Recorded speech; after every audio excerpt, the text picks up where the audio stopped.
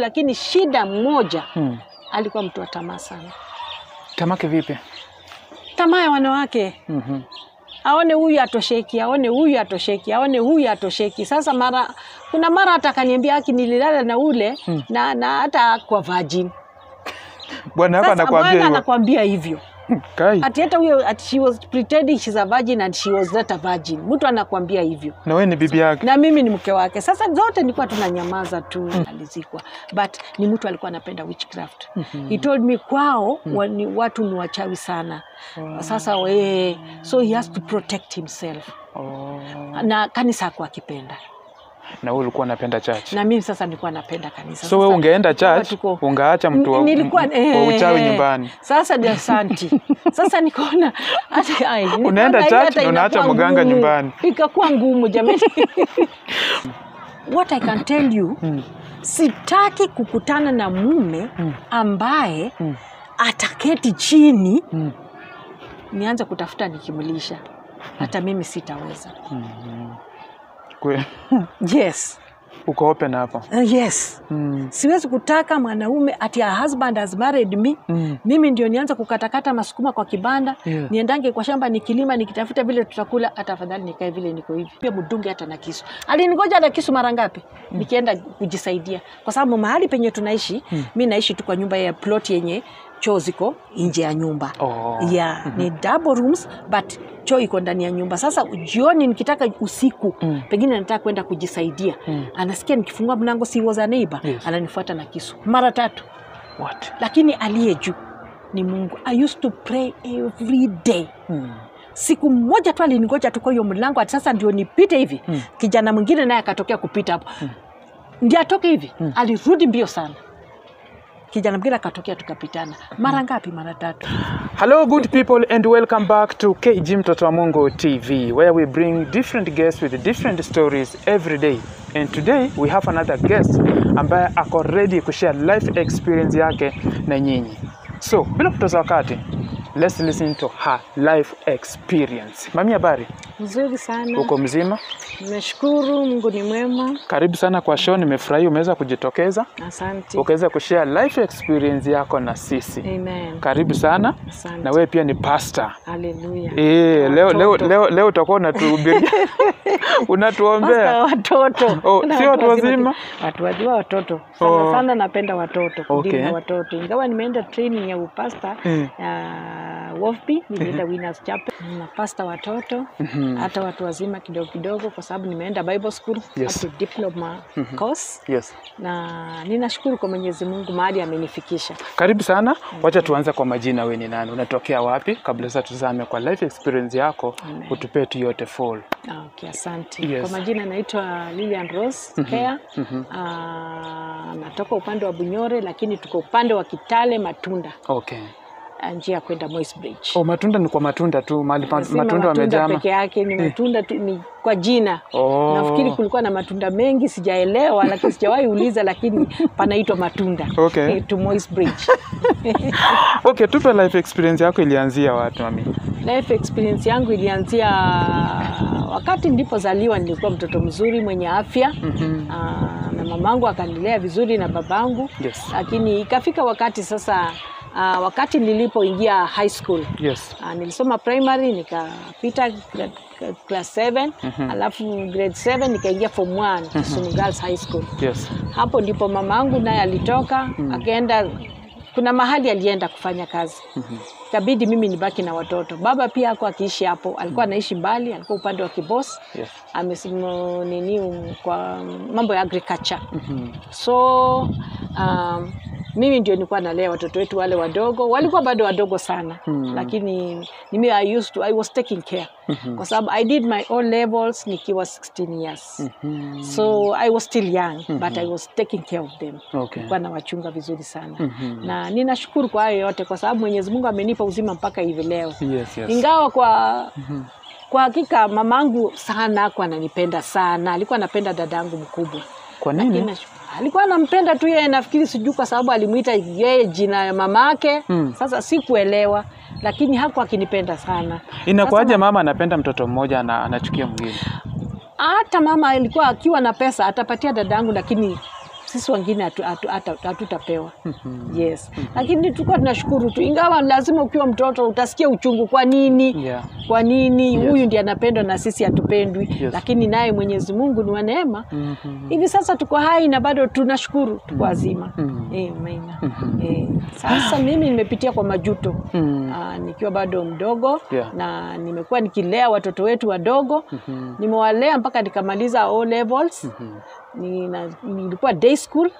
So natoka shule ninakuja napika, nafua, natafuta chakula, nafanya nini, kila aina ya nini kama child labor.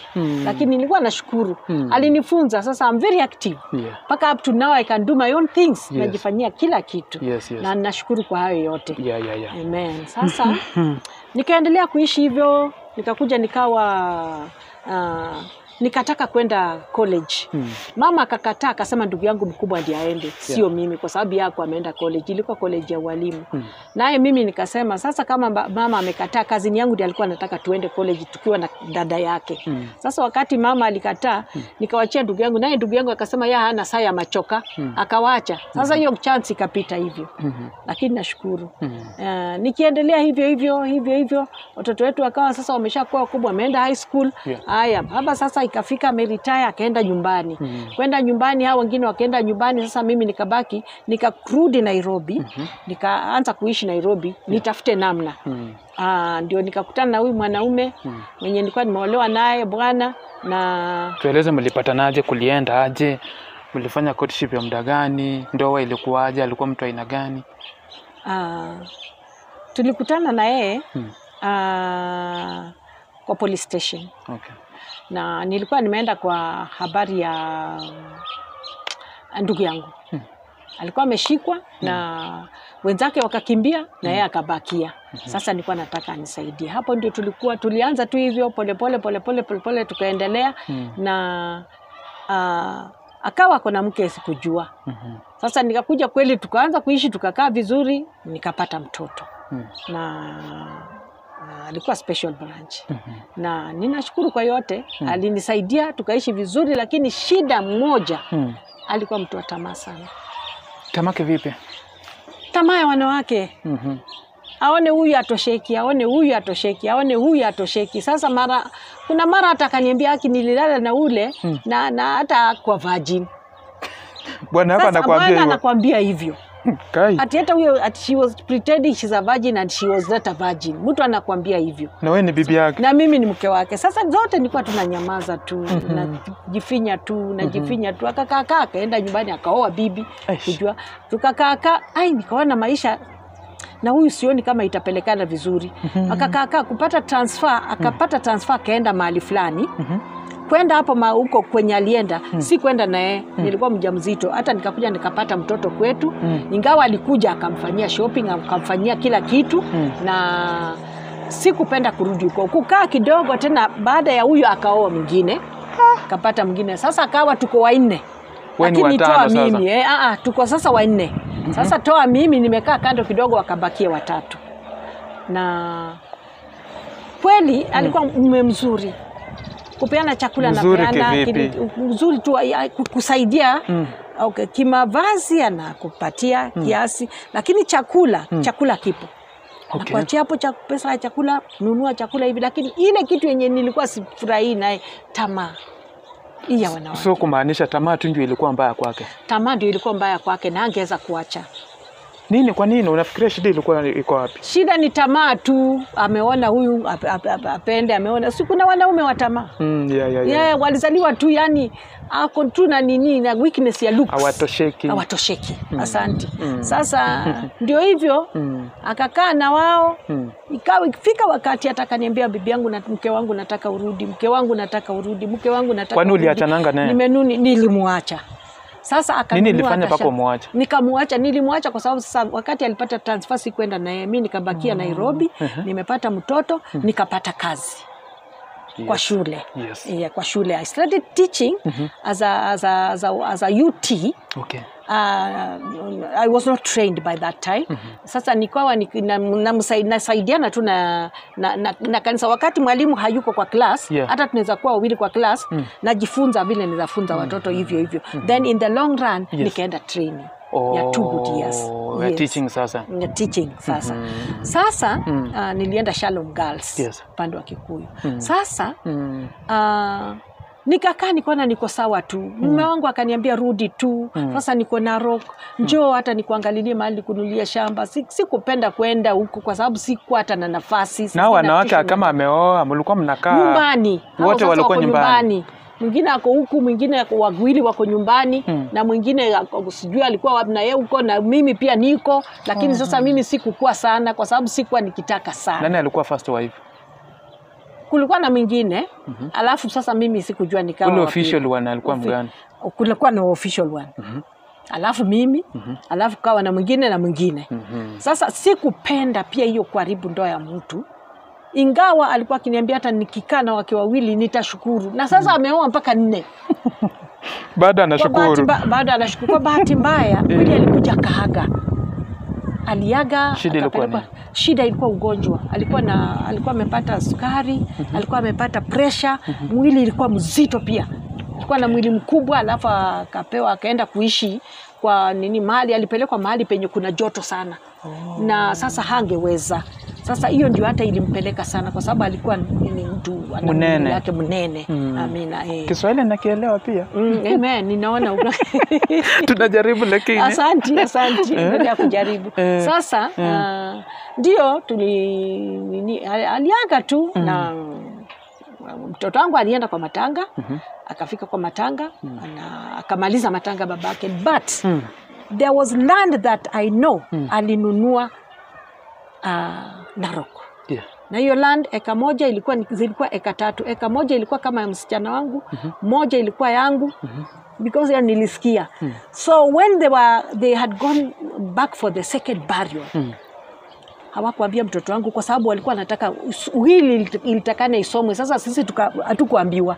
Sasa hiyo wili walisoma wakiwa peke yao. Wakaamua wakiwa peke yao wengine, wakaenda wakauza hiyo shamba, ilikuwa eka 3. Nasikia eka moja ilikuwa yangu, moja ya msichana wangu na moja sijui ilikuwa ya mtoto gani mwenye alipata nje. Wakaenda sasa wakafanya upenyo. Huyo bibi wa mwisho huyo ni mtu kwa mambo mengi akaenda akatengeneza maneno karibu kwa maneno, sijui alienda wakafanya nini, wakauza hiyo shamba. Sasa sisi hatukupata hata tone, lakini nashukuru. Wow.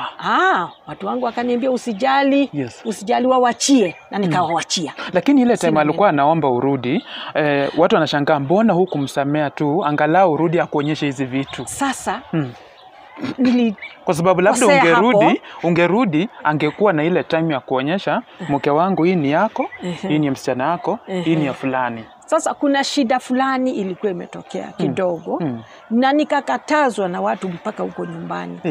Usirudi kwa fulani.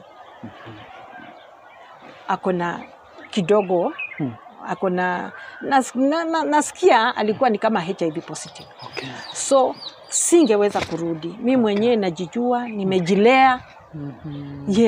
Si kutaka kurudi tena kujiingiza kwa vitu kama hizo. Kama mume lazima angesonga karibu na mimi. Na singeweza kukataa kwa sababu ukienda huko si lazima ni mume wako. Sasa sikutaka na sikuenda. Aliniita sana.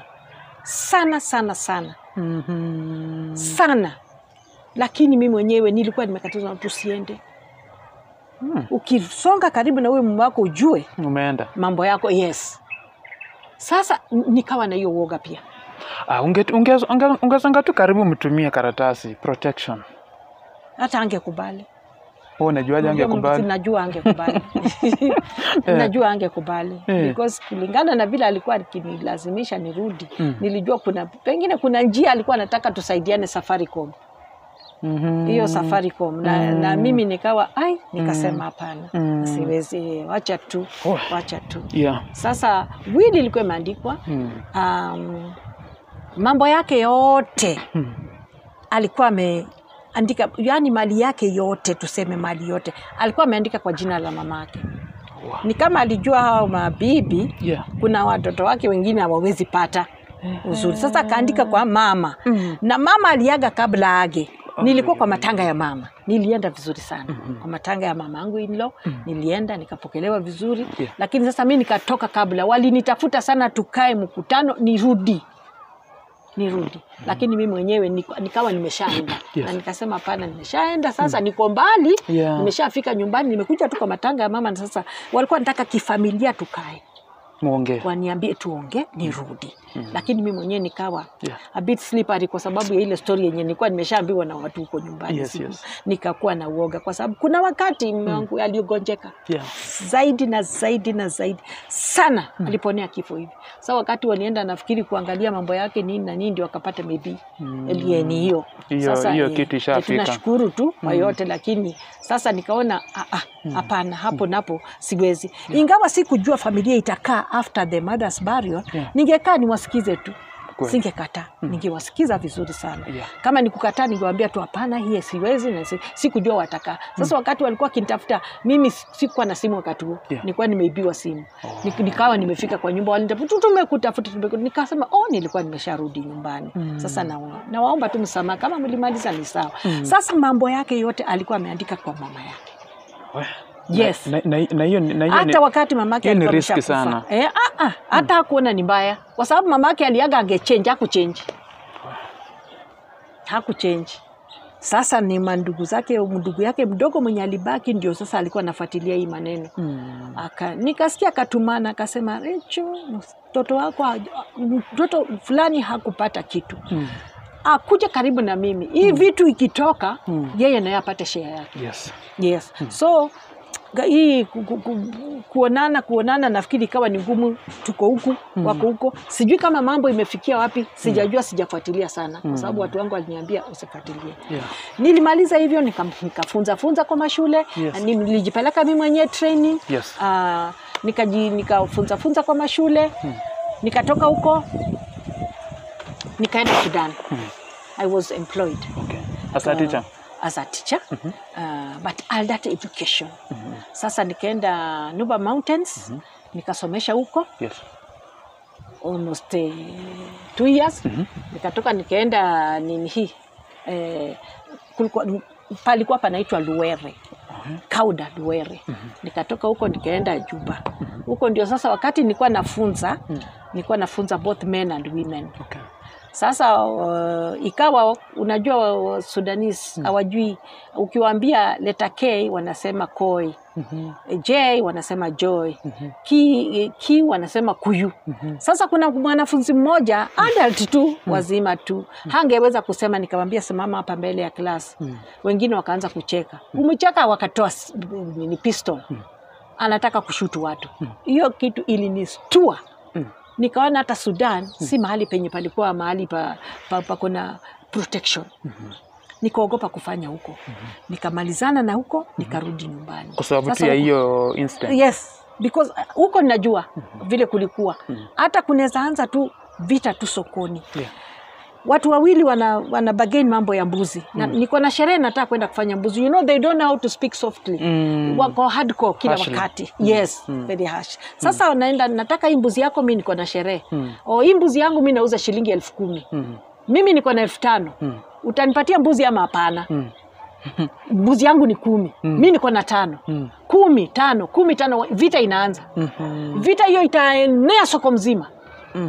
Na those people, kama wewe ni mama ama msichana, mmoja wao alikuwa akikutaka, na unajua wanatembeanga na hiyo gun, wanatembea na gun, anaweza kukushuti. Ukamkataa, anaweza kushuti, anakushutia tu kwa heka kama hizo tu.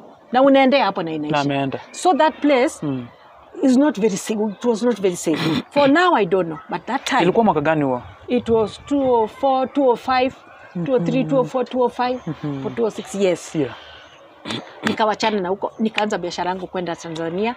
When I got money, I started going to Tanzania.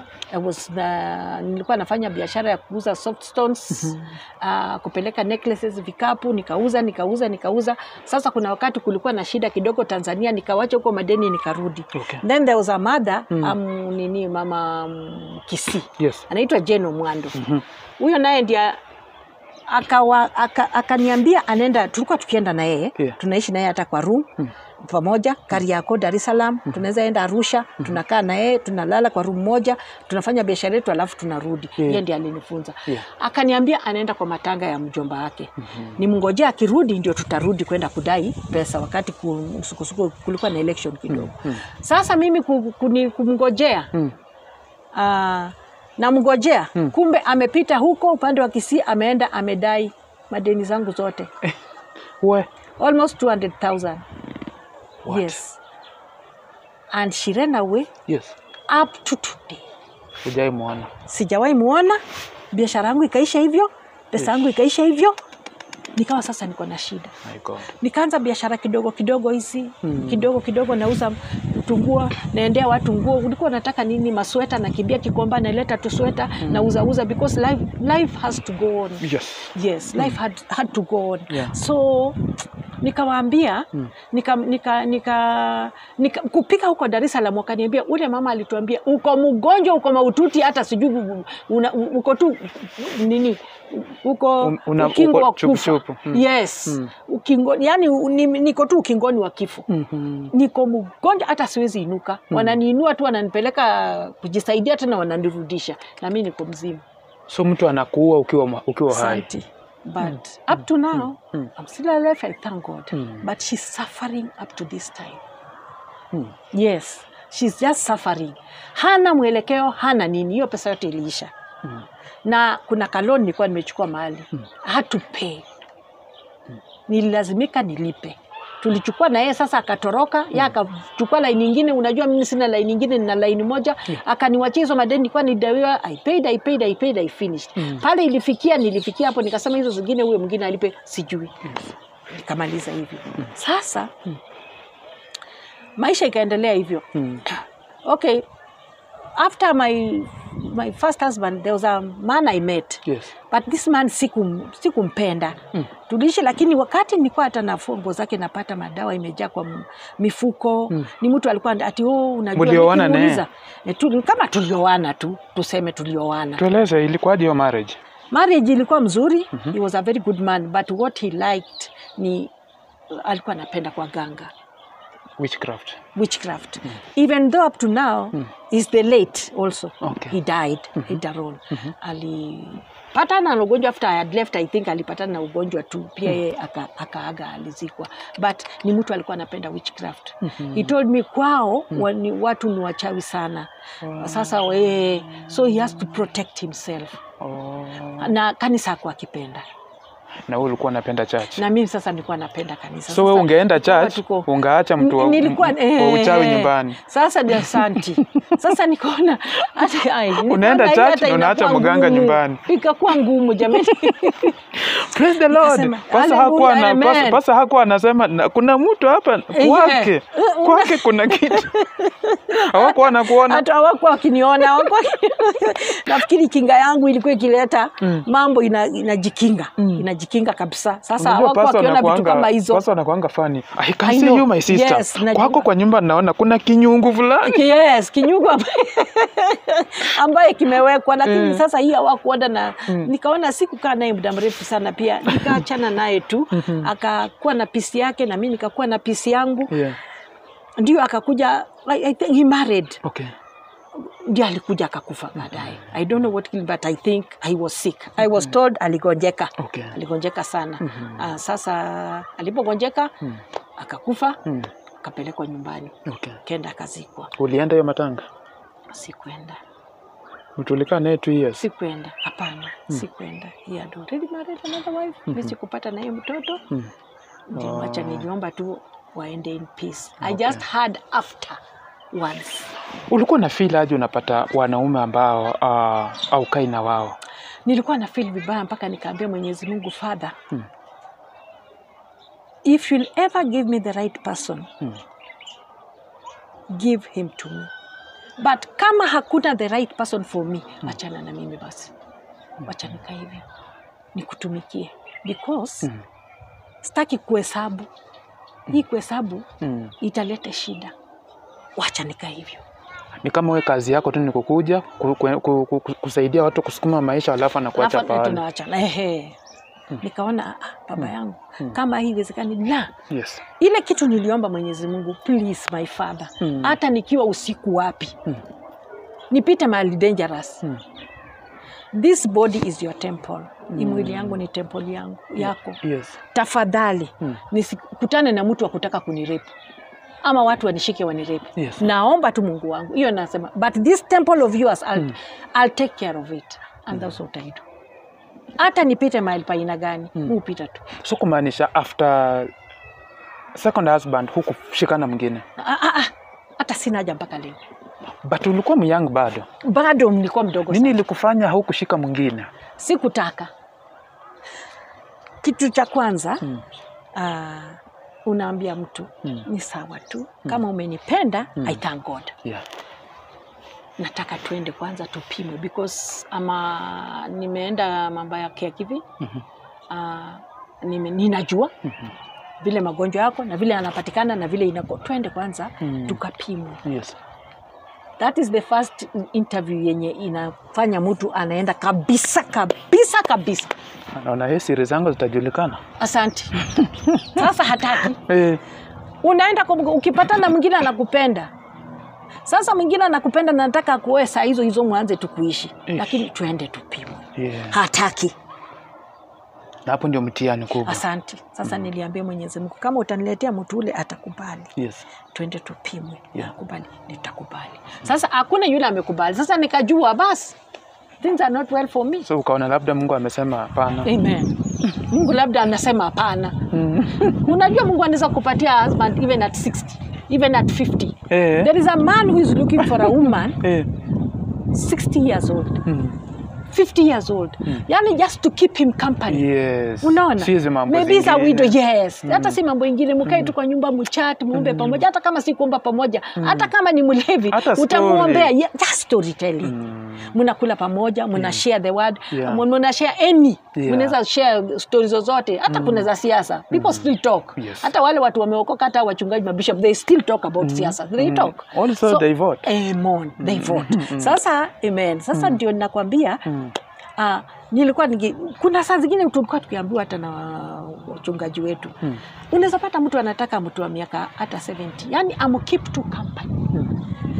Ataki less than that age. Anataka just that age lakini sasa na yeye hajapata the right person, na yeye anatafuta the right person, na yeye anapata the wrong person. Sasa watu right hawajapatana.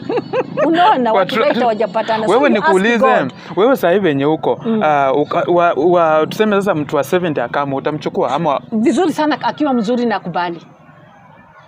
Tu share tu neno na kusaidiana tu maneno kwa nyumba. Na kusaidiana. Unajua kuna mtu mwingine ako very lonely, but what I can tell you, sitaki kukutana na mume ambaye ataketi chini nianze kutafuta nikimlisha. Hata mimi sitaweza. Yes. Uko open hapa? Yes. Siwezi kutaka mwanaume ati a husband has married me. Mimi ndio nianza kukatakata masukuma kwa kibanda. Niendange kwa shamba nikilima nikitafuta vile tutakula. Hata afadhali nikae vile niko hivi. Unataka mwenye at least anajiweza? Anajiweza. Thank you. Mwenye utaenda pale utangangana vile? Sitangangana. Tusaidiane vile au muaminifu na mimi ni muaminifu. Hivyo tu. Sitaki mtu ule atanipatia kuangalia. Siwezi, wacha nikwambie. Siwezi. Siwezi. Afadhali nikae vile nilivyo. Sasa challenge yangu ikawa biashara zangu zimeenda chini, kila kitu hakuna kitu. I'm not moving on. Okay, kazi sasa siwezi fanya because what I want is to put up a school. At least I employ people. Niwe na one because of my age hata. Mimi saisi wa kuwa employed. Yes. Even though I can still stand in class and teach very well. Neza funza. But mimi sasa na hii umri yangu ati asubuhi you are supposed to be here by 5, you are supposed to be very early them by 6. Hiyo sitawezana. Mimi ndio nataka ni jenge watoto wadogo, wala wajienda training, wala wajafanya nini. Ni leo watoto, and then I want to have a shule ka kusaidia watoto wenye hawaendi mashule. Kuna watoto they are orphans. They don't go to school. hapo nikiwa tu ninalilianga Mungu nikimwambia baba yangu, so nipatie pesa nilee hawa watoto. Niwalee tu hawa watoto wenye hawana wazazi, at least wanipate mimi. I'm there, I'll be there for them. Nitakuwa hapo kama nyanya yao, kama mama yao, kama shangazi. Ile kitu yoyote. Yani ni vile tu sijapata namna ya kujiinua kimaisha. Nipate tu mahali, I put a school, my own place. Because this place, when you go and live somewhere, inafika wakati landlord anaona umeanza kuinuka. Anasema unaona hapa mahali pangu, mimi nimeuza. Toka enda. Kwanza akiona wazungu wakianza kukuja, umeisha. Anasema hapa nishapeana. Yes. Nimeshapeana, mimi nimeuza, sijui nini. Utaona tu hata bulldozers zinakuja kubomoa buildings zako. So I don't like. Mimi ile kitu nilikuwa nalia, hata niende hata kama ni wapi mahali penye naweza pata tu mahali pangu. Unaona kama huko upande wa Pokot watoto wengi wengine waendi shule. Yes, huko upande wa Kapenguria huko. Wamerarukiwa. Thank you, wamerarukiwa. Those are the children I want to take care of. Wakule walale, wasome. So mwito wako iko hapa sana sana kwa watoto? Niko sana kwa watoto. Wewe mwenyewe uko na watoto wangapi? Mimi mwenyewe nilizaa mmoja. Wow. Yes. But mwito wangu ninapenda watoto. Hiyo ndio kitu iko ndani yangu. Pia nambari na wale yako. watoto wenye hawana wazazi ama wale wazazi wao, unajua kuna watoto akona mzazi shosho ama amewachwa, mama zao walikimbia. Hata julikani ako wapi, hata akili hana akili. Akikuja watoto pengine ni mtoto wa miaka 4, washa hiyo moto, weka sufuria na ni mtoto wa 4 years. Hata anaweza chomeka. Nichukue kama hao niwaweke pamoja. That's what I've just been thinking. Nikipata mahali niweke kama ministry kidogo. Pastor kwe hapo, I can help plus these children. Tuwalee kwa njia hiyo. That thing yenye happen kwa life yako ya kushtua sana mpaka leo unakumbuka ni gani? Yenye ilinishtua sana. Hiyo yenye mwanafunzi alitoa pistol kwa class. Na pia uliniambia ingine sijui ya kisu wapi. Alafu kuna hapa mahali penye naishi, kuna watu walinipangia tu. Vijana tu alikuwa tu jirani, alikuwa tu amehamia hapa, alikuwa hajakaa muda mrefu. Nimeenda tu nyumbani kidogo, na nyumba yangu nilikuwa naenda Dar es Salaam nakaa hata miezi 3. Nikirudi my house is just okay. But when that man came, wakahamia hapo, mamake is from Uganda. And sasa sijuangi yeye ni kabila gani. But I just know the mother. From Uganda, kwa hivyo ni wa huko? Sijui kama ni wa huko. Sijui kama alimzaa na nani, sijawajua. Akakuja akaingia kwa nyumba yangu, akapanga na wengine wakaingia kwa nyumba yangu. Hakuna kitu hawakuiba. You know, ninapenda wakati haukuwa, wakati sikuwa. Nimenunua microwave, niko na radio, niko na hoover, niko na TV, nimejunia vitu zangu, yani so that in case I even go home, nisikuwe na shida ya kusema sina masahani, sina nini. Those are the things they carried. Walibeba karibu kila kitu kwa nyumba. Walibeba. Alafu sasa wakati alibeba, akajua nimeshajua ni yeye. Kwa sababu kuna mtumishi wa Mungu aliniambia karibu 3 ni yeye. Na hata majirani wengine nisikia wakisema ni yeye. Akaanza kunitukana. Hakuna matusi ya kunitukana. Alinitukana matusi yenye uwezo, ngoja kishosho toka hapa. Unasema mimi ni muizi, hata wewe ni mchawi, hata wewe ni nini, so that I can live. And then what he did, hizo vitu kumbe zilikuwa kwa hiyo nyumba. Ningeleta polisi zingepatikana kwao. Akaanza kupatia majirani. Then those neighbors, because sijui ni nini what happened in them, wakaanza kumwambia tusi kabisa. Tusi ndio hame aende asifuatilie hizi vitu. Some of them have shifted with those things. Nilikuwa na microwave mpya, TV mpya, nini, vitu tu mpya. Ziko hata kwa manyumba za watu wengine hata sasa, lakini wengi walihama wakaniwacha hapo. Ani walijua ni zako na wakahama tu nazo. Wanajua ni zangu kwa sababu ni yeye alikuwa akiwapatia. Alafu anawaambia nikimtukana hata nikitaka, wakamwambia mdunge hata na kisu. Alinigoja na kisu mara ngapi? Nikienda kujisaidia. Kwa sababu mahali penye tunaishi, mimi naishi tu kwa nyumba ya plot yenye choo ziko nje ya nyumba. Ni double rooms but choo iko ndani ya nyumba. Sasa jioni nikitaka usiku, pengine nataka kwenda kujisaidia. Anasikia nikifungua mlango si was a neighbor, ananifuata na kisu. Mara 3. Lakini aliye juu ni Mungu. I used to pray every day. Siku moja tu alinigoja tu kwa hiyo mlango, ati sasa ndio nipite hivi. Kijana mwingine naye akatokea kupita hapo. Ndio atoke hivi. Alirudi mbio sana. kijana mwingine akatokea tukapitana. Mara ngapi? Mara 3. Lakini saa hii alipelekwa na kada. Yeah. Ani hiyo sasa na ya pili wakati alikuwa anataka kukudunga kulienda aje? Wakati alitaka kunidunga ya pili, kuna mtu alifungua gate. Kwa sababu choo ziko karibu kwa gate. Yes. Kuna sasa mimi natoka. Unajua ananingoja, nyumba zetu ni rooms 2. Yes. Alafu kuna kitu kama si hata corridor, niseme kama veranda. Yes. Your own. Hapo unaweza fulia nguo iwe kuwa covered vizuri, ni mahali tu pazuri. Yes. Sasa anasimama hapo because it's darker. Yes. Sasa wakati aliona huyu anatokea kwa gate, naye alitokea kwa gate, mimi ndio nilikuwa nafunga gate. Mimi ndio kufunga gate hata mpaka saa hii. Wakati alikuwa anatokea kwa gate na tunatoka na mimi nimetoka kujisaidia. Sasa tunatembea pamoja. Ikabidi vile alikuwa tu anachungulia aone, akaona huyu akarudi. Yes. Mungu amekuwa na wewe. Ni Mungu mara 3, ni Mungu. It is God. But my God has been so faithful to me. Naambianga Mungu asante kwa kunilinda mpaka hivi leo. Yeah. Watu hata unaniibia, unanitukana alafu unataka kuniua. Yes. Kwani yeye ni mtu aina gani? Ni mtu mbaya sana. He's so evil. Anatumianga kitu. Yes. Alikuwa akitumia. Wow. Ndio sababu walipelekwa huko. Ndio sababu walipelekwa huko. Sasa mimi nilikuwa nataka hivi. Sana. Nilikuwa tunataka hivi. Kwa sababu saa hii nimekuwa na challenge hata ya kulipa nyumba. Okay. Siwezi hata message iko kwa simu. Ile niliambiwa nisipo nini, la unajua uko kwetu wanatupa vitu nje. Yes. Na niko na vitu. Nikipata pesa kwani kwenu ni wapi? Kwetu. Penye unakaa? Nakaa Kabiria. Okay. Kabi Center, karibu na ECK Church. Yes. So those 2 rooms are full. You know, I buy things, nanunua vitu nikijua, I'll put a school. Nisikose meza. Yes. Yes. Tu mattresses nanunua. Wakati nikipata tu shule, watoto wenye hawatajiweza watalala kwa hizo mattresses. So it's like ulikuwa na prepare yourself. I'm preparing myself. But not so very much because I don't have enough. Sasa nyumba imekuwa ni kama challenge because business yangu ilishia huko Dar es Salaam.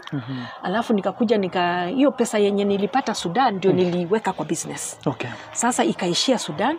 Nao hapa ni biashara ile kidogo yenye haiwezi nisaidia. Na unajua landlord wetu aliongeza nini rent. Ndio si nyingi vile, but siwezi kwa sababu sina namna. And I can't depend on my daughter every time do this, I cannot. Your daughter kwa wapi? Ako tu. Nairobi hapa. Okay. Yes. Ako tu. But ninamchokesha hata mimi because she has her own problems also. Yes, na huko nyumbani pia kuna wale wako nyumbani pia anasaidia. Kuna mjukuu wetu mwingine pia wa my sister ako Maragol, she's still going to school. So yeye ndiye pia anasaidia kulipa school fees. Unaona? Yeah. So kumweka sana hata yeye pia inakuwa kama it's like ni mzigo. Ni mzigo. Hiyo unakuwa unaumiza mtoto. Kweli. Yes. So mimi tu ile kitu nilikuwa nataka nibebe vitu zangu. Yeah. Nipeleke nyumbani. Niwache kuibiwa because I've been stolen twice. There's a lady again wa jirani tena nilimleta kwa nyumba. Alinilalia kwa nyumba kwa sababu ya huyu kuniibia. So nikamwacha kwa nyumba 1 month, December. Nikirudi, yeye ndiye ameclear kuclear. Ish. Amebeba kubeba. So when I asked her, it is you I left in the house. At yo, someone broke the door when I had gone sijui where, sijui nilikuwa sasa saa ngapi, na mbona jirani hakusikia. Sasa the same man was telling me, Mama Rachel huyu anakudanganya. Ni yeye amekuibia vitu. Huyu mwenye alibia tena anasema huyu ndiye ame. Oh, sasa wanaanikana. Yes, wanaanikana. Huyu kusikia hivyo huyu msichana, she's another one also. Ameibia watu wengi sana. Yes, ameibia watu wengi sana. Akaenda akaniitia vijana wakora mchana, kaanza kuwaonyesha mlango yangu. This same man that told from me, naye pia akakuja akaniambia, unajua nini? Wacha nikwambie Mama Rachel, nakupenda sana wewe, ni mamangu. Najua nilikukosea mahali pakubwa na nilikuomba msamaha. Unaona hao vijana watatu wameitiwa wewe. Nikasema mimi aliyejua na nikoja. Akaniambia Mungu atakusaidia. The one who stole from me again. So, hao vijana wanaangalia, nikaenda paka karibu nao. Then I asked them, what is it? Ni nini yenye mnaangalia mlango yangu sana, mniangalia nyuma yangu mnaonyeshwa? They went up to today. Huyu Abdalla aliwaambia huyu ndiye aliibia huyo mama, wachaneni, anawadanganya, na walienda hivyo up to today. So hata hiyo ni kisa ingine ilinistua, because hao vijana niliambiwa wanatembea na moto. Yes, niliambiwa, huyu tu aliniambia hao si watu wazuri, wanatembea, they are waiting for you. Ukitoka tu kama hata ni mchana watakufanyia tu hivyo. People will wonder what is it, na umeanguka. But I prayed, they left. So nimepitia kwa vitu za kunistua, but God amekuwa faithful. This living God has been so faithful to me. Na nikaona sitaki kukaa hapa Nairobi sana, because I can't teach. If I go home, I can put a school. Yes. And what I want, nilikuwa nataka kuweka hata projects zingine, not only a school, even projects. Kama our disabilities. Yes. Wanaweza kutania hapo. Wanafanya mambo yao. Tunaona vile tafuta wadhamini, wainuke. Unaona, because uko nyumbani hakuna mtu anawasaidia. Okay, hao wenye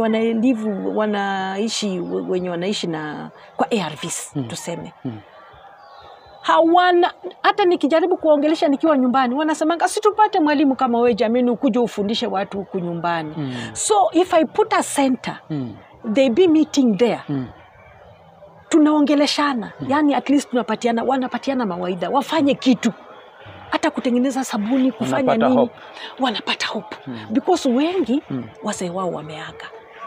Kuna mtu amekuwa akitufuatilia tangu uanze kushare life experience yako. Yes. Maybe mtu anasema KG, wacha nisaidie huyo mama na kitu yenye niko nayo. Nataka uangalie pale, upeana nambari yako ya simu ambayo unajua itaingia, sio mteja, na ambayo mtu akikutafuta akupate wewe direct. Amen. Yeah.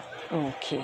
Sasa kwa wapendwa ambao wanaweza taka kunisaidia, kwa sababu hata namna ya kubeba vitu zangu kutoa hapa kupeleka nyumbani imekuwa kama challenge.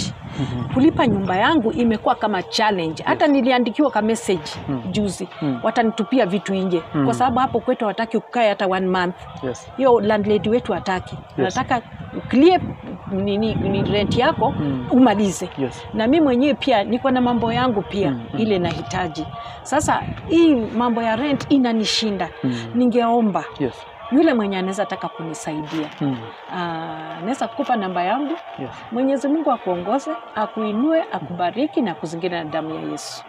Nambari yangu ni 07 01 357 377. Itakuja Lili Sirini. Rudia tena nambari. Wacha nirudie tena. Nambari yangu ni 0701 357 377. Hiyo ndio nambari yangu. Niko tu na nambari moja. Sina ingine, sina Airtel. Simu yangu niliibiwa, nikatululu, lakini unaweza ukinipigia tu simu ama ukiniandikia message, I'll get it na nitakujibu. Niliibiwa simu pamoja na SIM card na kila kitu na conman hapo Lavington Mall. Wow, shukrani sana mami kwa kushare life experience na sisi. Na tunaamini Mungu yupo, God atakam through na atatimiza haja za mioyo zako. Amen. Sawa. Guys, nashukuru sana. Hiyo ndio ilikuwa life experience ya our guest ambaye ni mami, vile unavyomuona amejiongea yale ambayo amepitia na yale ambayo angependa afanye. Ni umri tu imezidi na angependa akaweze kupumzika akifanya yale ambayo anapenda sana kufanya. So kama una feel story yake imekuguza, msupport kwa nambari yake ambayo amepeana.